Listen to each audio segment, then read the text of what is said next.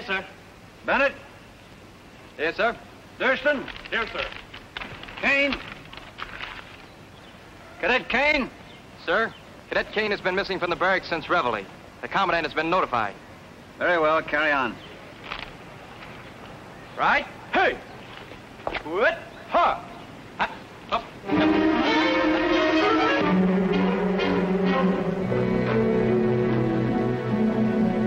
Come in, Barnett. You know my associate, Mr. Horstman. Last time we met, Augie was picked up for trying to sell life insurance to unwilling shopkeepers. I gave that up. I sell death insurance now. That's a joke. To what do I owe the honor, Willie? I just want to talk to you, Barnett. Nothing personal. Tell your muscle to put away his pea shooter.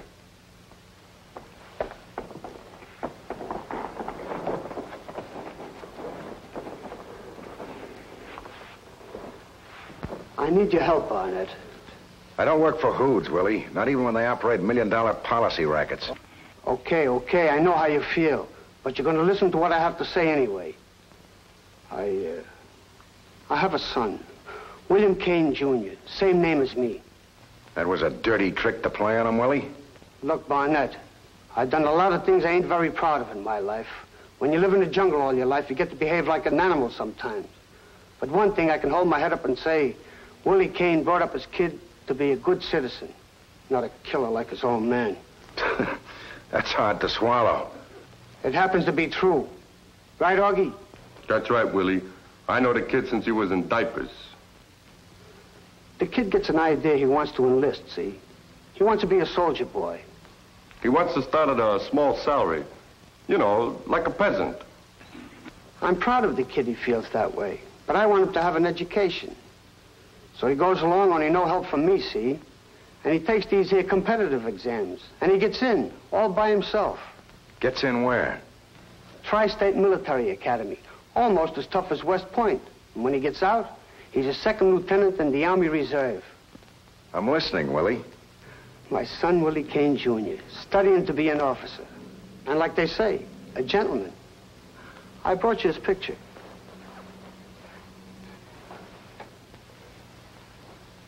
Looks like a major general already, huh? Get to the point, Willie. Okay. This morning I got a call from the commandant. My son is missing. Disappeared into thin air. He left a note. Augie, you wrote down what it said. The commanding officer, Corps Cadets, from Cadet William Kane, Jr., subject resignation. 1, I find I am unable to maintain the standards and discipline of the Academy. I feel my continued presence here will prejudice the interests and honor of the Academy. 2, therefore, I am resigning effective immediately. Signed, William Kane, Jr., Corps of Cadets, Tri-State Military Academy. Looks as if your kid chickened out, Willie. The kid was at the top of his class. You want to know why he disappeared? To protect me, that's why. I thought that was Augie's job. 2 days ago, a federal grand jury started an investigation of policy in the East. They sent my son a subpoena. Ah, now I begin to get the picture. Can't you see the headlines? Cadet son of Policy King testifies against his own father. So he took off. What else could he do? It's your own fault, Willie. You wished it on him. That's right, Barnett. That kid is the only thing in this apple that means that to me. And I ain't gonna let him torpedo his whole life just because I made a couple of mistakes. What do you figure to do? You're a smart Seamus, Barnett. You got connections. I want you to help me find the kid. Bring him back. Let him testify against me. You mean that? I said it, didn't I? Yeah, I guess you did, Willie.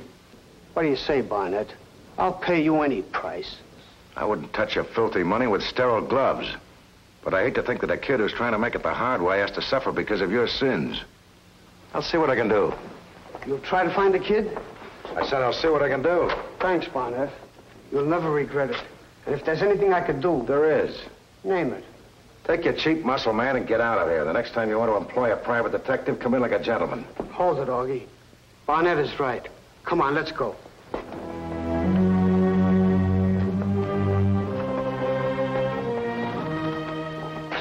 I'm a sick man, Barnett. It don't make much difference to me where I finish my time. The important thing is the kid. Anything he wants to tell a grand jury is okay with me. The important thing is the kid, you understand? Okay, Willie, I understand.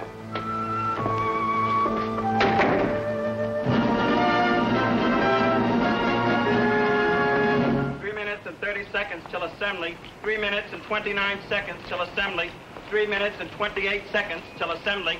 3 minutes and 27 seconds till assembly. 3 minutes. Mister, where's Cadet Kane's room? First right, sir. See some wrinkles in that chin, mister? First year man. Now I know why they call these slave quarters. Not a country club, Mr. Barnett. Between the tradition and the training, when a man finishes here, he's just as proud of his reserve commission as any West Pointer.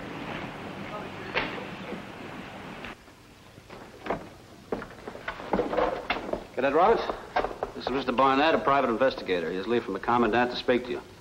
You'll answer all his questions. I'll be in my office, Mr. Barnett. Thanks, Captain. So, you're Bill Kane's roommate. You know where he's gone? No, sir. The tactical officer says he wouldn't have access to his own civilian clothes. That's correct, sir. They're locked in the basement during plebe year. Could any have been sent to him? No, sir. I would have known, sir. Then he must still be in uniform. At ease, huh? Thank you, sir. Now, look, Roberts. There's sentries on all the gates. We've checked the local railroad station. There are no canoes missing from the boathouse. And as far as we can determine, he wasn't picked up by any passing motorists. The chances are he's still on the reservation. Do you ever mention a likely hiding place to you? I can't say, sir. You know why he left? Yes, sir. He didn't want to disgrace the academy. You think that's admirable? Yes, sir. Don't you think a man ought to give testimony? I don't think a man should testify against his own father, sir. Bill would have had to refuse, and his refusal would have been a reflection on the academy. He had no choice but to resign. He must have discussed it with you. Yes, sir. You have no idea where he might be hiding. I can't say, sir. Would you tell me if you did? I'd rather not answer that, sir. Okay, Roberts. Mind if I look around some more? If that's your privilege, sir.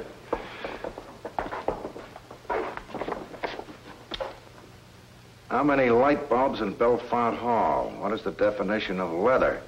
How many gallons in Cribben's Reservoir? How often does the governor visit the academy, and where does he stay? What's this? Plebes are required to memorize the answers, sir. Why do I keep this? I don't think Bill will be needing it, sir. Come here a minute.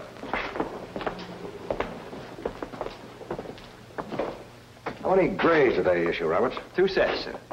Both Kanes are here. If he got the subpoena last night, he wouldn't have had time to get civilian clothes. What's missing? Coveralls and combat boots, sir. Anything else? I wouldn't know, sir.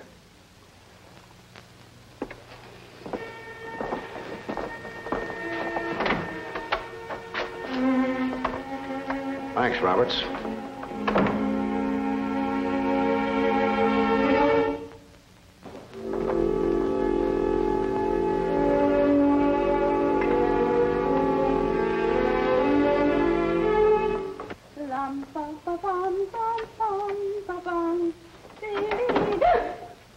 Oh, Mr. Barnett. Sorry, sister. I didn't mean to frighten you. Oh, that's all right. I was just straightening your room. I found this under your door when I came in.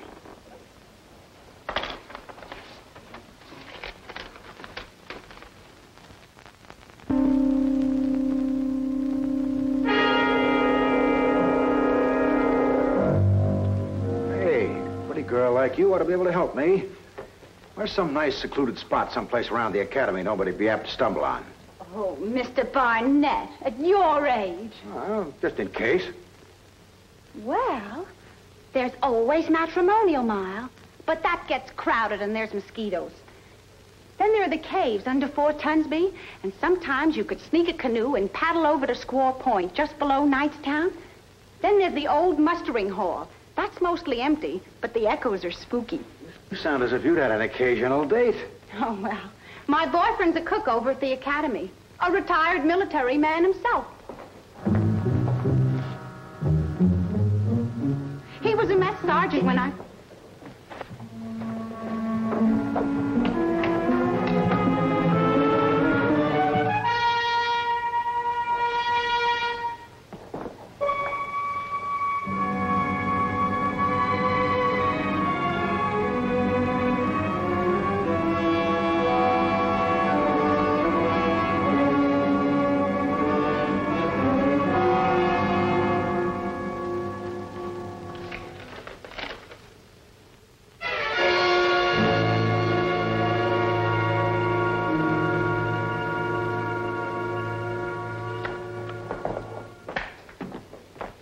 Isn't this hotel off limits to plebes? Why, yes, sir. This is the North Wing? Yes, sir. Governor's suite? Just around the corner. The governor isn't visiting at the moment, is he? Oh, you'd know it if he were. Your pass key? Mm-hmm. I'll do a little sightseeing. Mr. Barnett. I'll return it. You better come along, just to see that I don't steal any towels. Mr. Barnett, you can't do this. No one is allowed in here ever except the governor.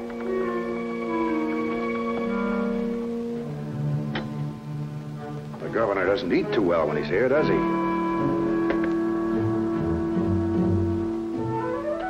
Polishes his own shoes, too. Now, that's real humility. Don't tell me this is his.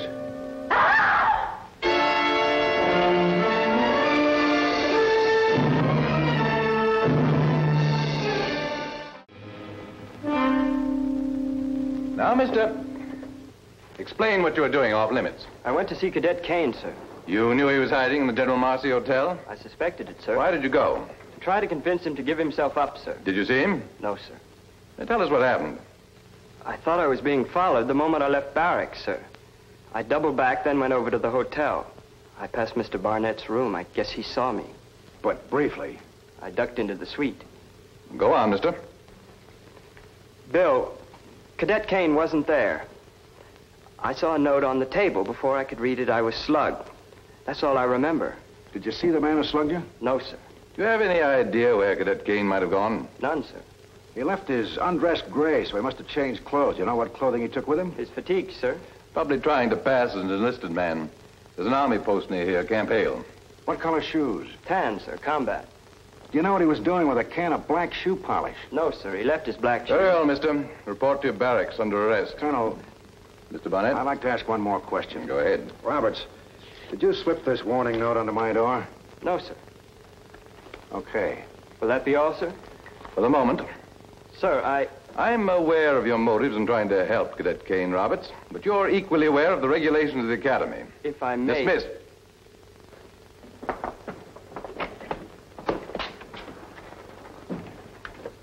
Kennedy. Sir? We've established that Cadet Kane may still be on the reservation. I want his name called at every formation for the next 3 days. Yes, sir. Colonel, what happens to Kane if he doesn't answer roll call? This is not West Point, Mr. Barnett. If it were, Cadet Kane's unorthodox resignation might subject him to a charge of desertion. We're a state institution empowered to punish absence without authorized leave with summary dismissal. Officially, that's all. But actually, we'd be sentencing him to live the rest of his life with the knowledge that he'd run away, his first time under fire. I see. And that's why you're going to give him a chance to answer roll call. We're not as cold-blooded as we sound. We're human beings, Mr. Barnett. Kane's a good cadet, the top of his class. We'll do everything we can to avoid dismissal. But he's got to report in. And soon.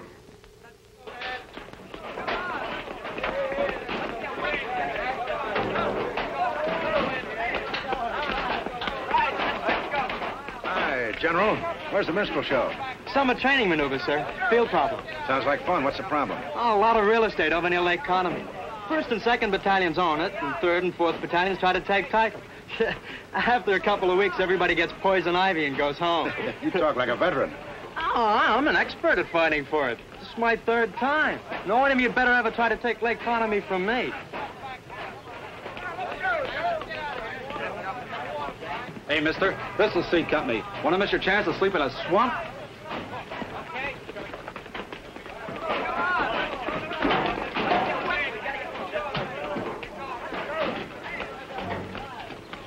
Okay, take off, Corporal. What happened to your makeup, Sergeant?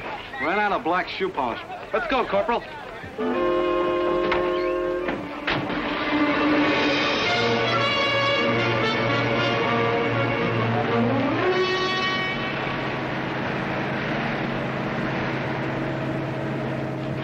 Hey, I'm sorry, sir, but I don't think civilians are allowed. That's all right. I'm a magazine writer. Doing a story on the West Point of the West. Yeah, what magazine? National Geographic. You caught the right bus, mister. C Company specializes in geography. Hey, no shoes there. It's going to seem like Valley Forge. My editor didn't decide to send me to war till late this afternoon.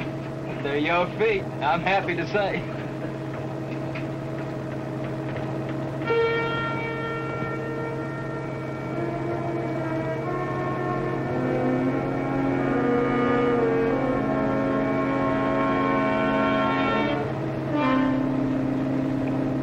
What's the matter, soldier? Full KP? I got in the wrong truck. You'll probably have to walk it out in a lot of extra duty tomorrow. Tough luck.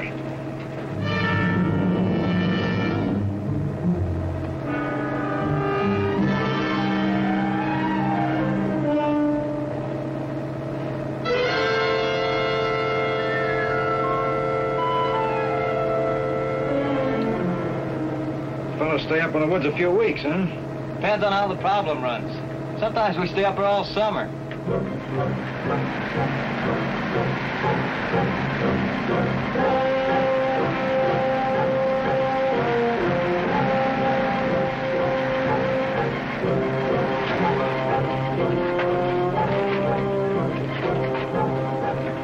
You don't seem to be enjoying the ride, Kane.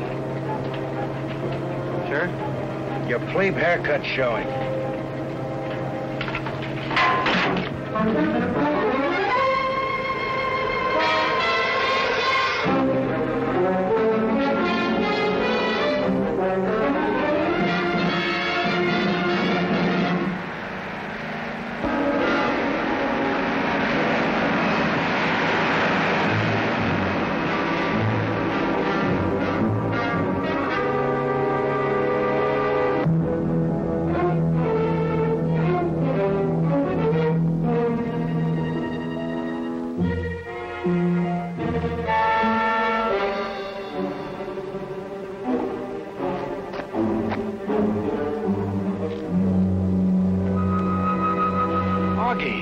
What are you doing here? Well, Willie thought you might need some help, so I trailed you out here. You got a line on the kid? I had a line on him, but I lost him. Come on, he can't be far.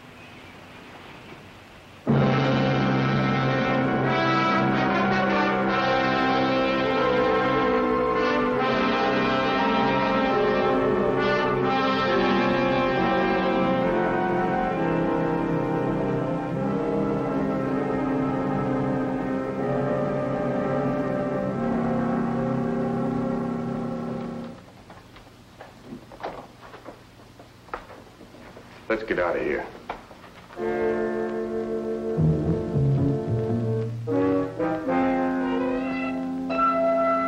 You know, Augie, that Kane kid's a first-class dunce. His old man's gonna come clean with a grand jury anyway. Okay, let's get going. This place gives me the creeps. A typical hoodlums kid, no guts. Augie Sr. may be a crummy character, but he never chickened out when the heat was on. Cut the locker room talk, will you, Barnett? Let's get going. Okay, but I hate to see the boy break the old man's heart, and for nothing. Mr. Barnett, Augie, hold it.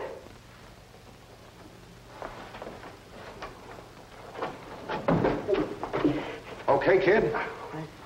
It's okay, just twisted. Well, now you win, Mr. Barnett. I'll go in with you. As far as the grand jury? I guess so. Just let me rest this ankle a minute.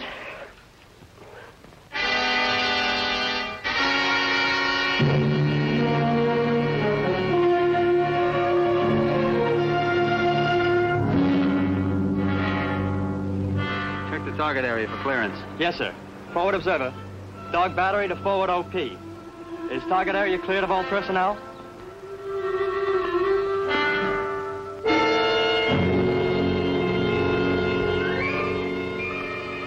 All clear, dog battery. We'll make the shack our target. Have the observer pick a reference point. We'll begin to zero in on it. How is it, kid? It's okay. I guess I can make it now. I'll give you a hand. What's wrong, Augie? Maybe you should stay here with that bad ankle. I could stay with him while you get help. No, it isn't bad, Augie. Oh, you got to be careful about these You heard him things. say it was okay. Come on, you're the one who was burning to get out of here a minute ago. I cooled off. Don't be coy. We got a date with the grand jury. It's just been canceled. Now get over there. So Willie sent you up here to help me, huh? Willie thinks I'm in Detroit. He also thinks I'm going to let this crazy kid light a fuse under $1 million policy racket and maybe send us all to the tank. Willie isn't going to like that. Willie will be taken care of. Got everything planned, haven't you? That's right. And we're going to sit here until it gets real dark. And then we're going down to look at the river from underneath. If you'd only quit like I said in my note. What's that? Hey, maybe it's the cops, Augie. Very funny. What is it, soldier boy? Nothing. Just maneuvers.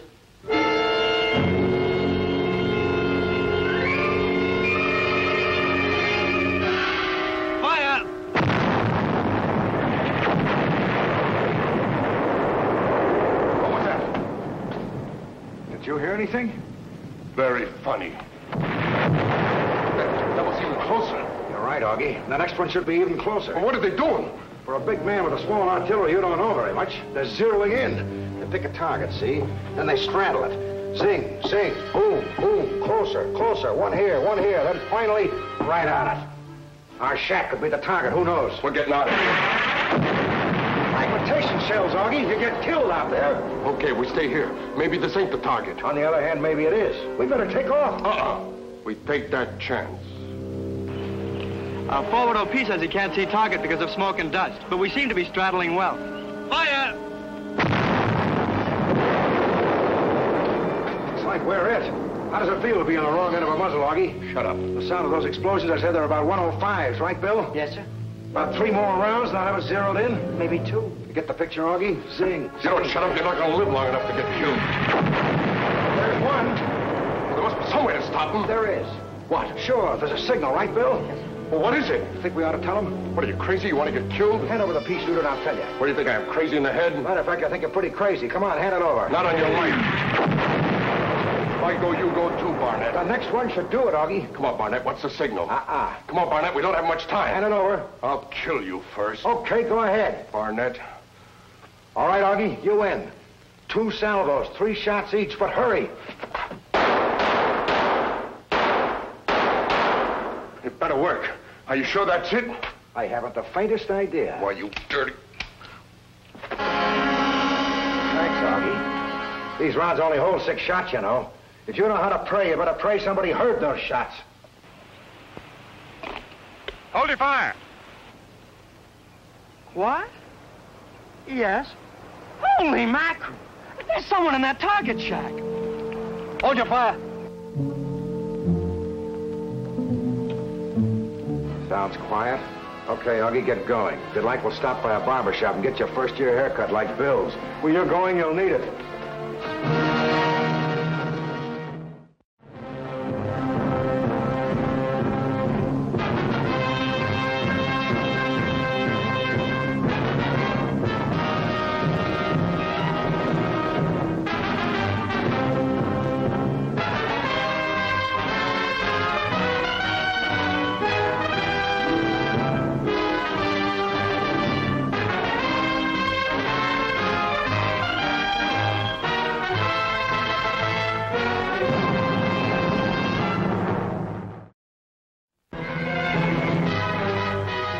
This is Mike Barnett, Private Investigator, duly licensed by the sovereign state of New York.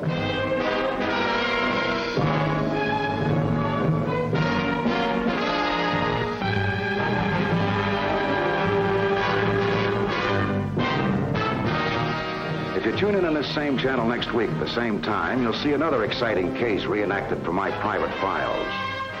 Many of the situations have been fictionalized, but what you will witness will be portrayed substantially as it happened and acted on the spot where it happened. You will witness what occurred in each case when I was assigned to follow that man.